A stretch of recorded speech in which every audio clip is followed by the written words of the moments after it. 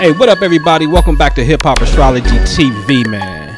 I'm your host, Noble Ampu, aka the Irving Guru, the ambassador of the Aquarian age, man. I'm about to show you how the planets and stars align. I'm gonna show you how the planet Mars got with your boy Troy Ave, man. Y'all ready for this one? All right, man. So let's get into it, man. If you don't know, Troy Ave and taxstone, big issue that stems from a 2016 event that we all know that we saw the footage Troy Ave was shooting. And the aftermath of that was taxstone has now been convicted of manslaughter because Troy Ave's bodyguard or friend was murdered in that situation. The purpose of this conversation is to show you how accurate the planetary alignments are. So when people be like, hey man, when the planets align, right? This is real, and it's my job to show you how real it is.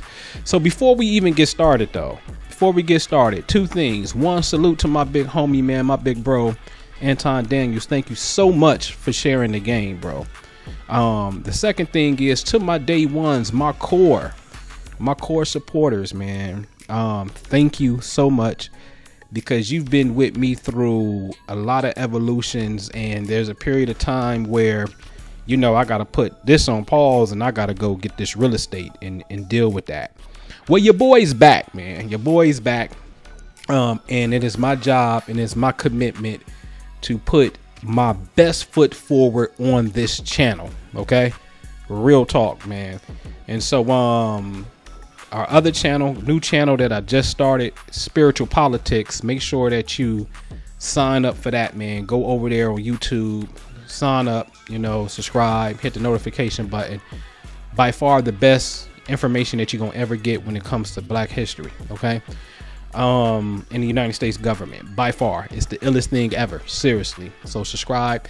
In fact, with that, you can go to your podcast, whether you're on Spotify, whether you're on iTunes, wherever you get your audio podcast from, man. Subscribe to Spiritual Politics with Noble Ampu. Okay.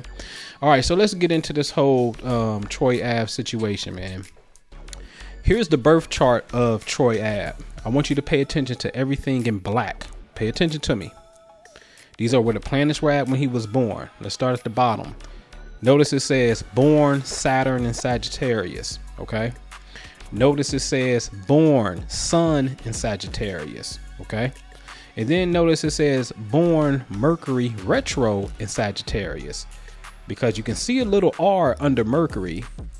That means retrograde. That's going to be very important to understand. Now in green, you see it says Mars the day of the shooting. And then you're going to see it says Saturn the day of the shooting. Notice that Saturn in green, the day of the shooting, is not too far from what Saturn was in black when he was born. Okay, so all of this is going to be imperative or very important, because it is, trust me. So now let's look at some definitions of Sagittarius. You see Jupiter rules Sagittarius. So therefore, Jupiter is the Sagittarian ambassador in a sense. OK, so a definition or definitions for Sagittarius is justice in the law. All right. And shout out to my man Cam on the jam, man, who got this beat for me. I got it from BeatStars, and he happened to be already rocking with the channel, man. That's divine. That's just divine, man. So get with me, Cam, because I got some things I want to produce, bro. Seriously, man. I want you to do some Union Soldier stuff too, for sure. But notice that Sagittarius represents justice and law. Okay, this is very important.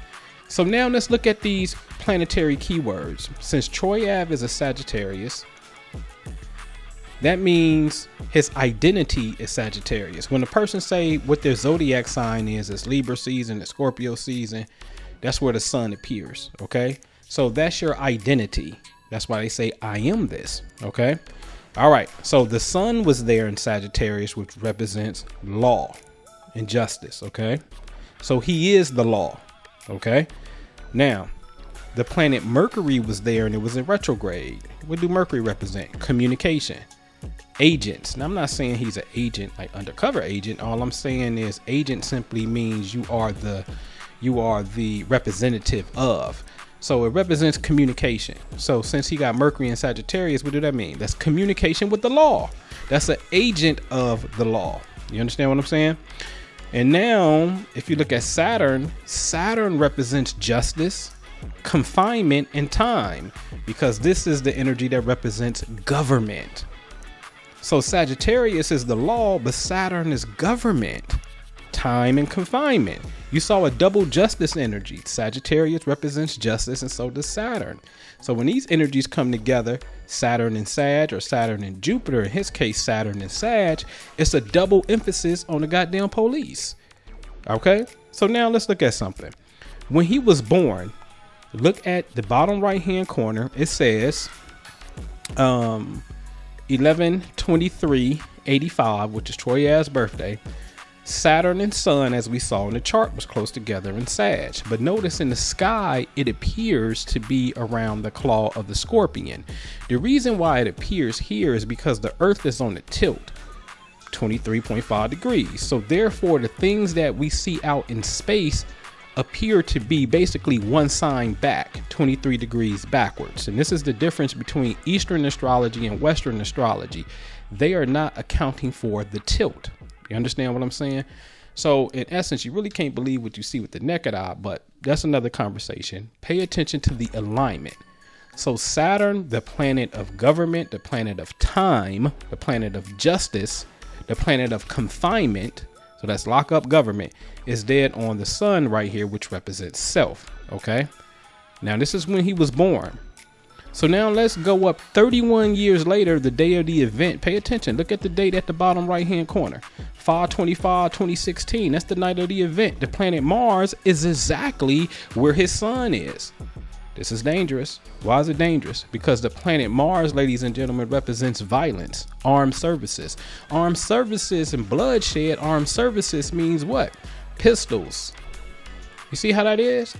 So when this dude, man, gets into proximity, meaning Mars, when the planet Mars gets in the proximity of being in the same position of where the sun was for Troy Ave, which represents himself, now all of a sudden he gonna feel anger, because Mars represents anger.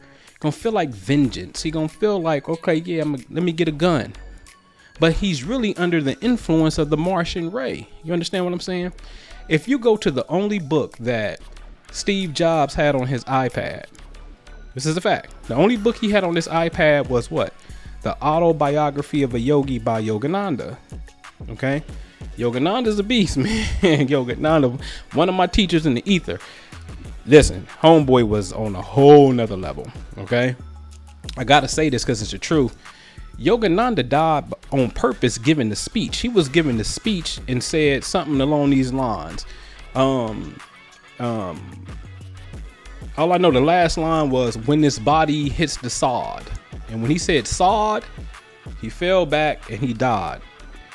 There's a known state of enlightenment called Nirvikla Samadhi, which means the thing that makes you and I alive, ladies and gentlemen. That's indwelling spirit. How much time I got on this right here? All right, so that indwelling spirit, right? They know how to master that. They know how to, the thing that makes us alive, that leaves our body when we die, right? They know how to master that and leave it at will. So look into his death, you'll see he was giving a speech, and his students said, yo, he was telling us the hour is near, the hour is near. Because he foresaw that yoga was going to take root in the West and his job was done, and he got up out of here at will, a master. Anyway, in the book, The Autobiography of a Yogi, there's a chapter called Outwitting the Stars.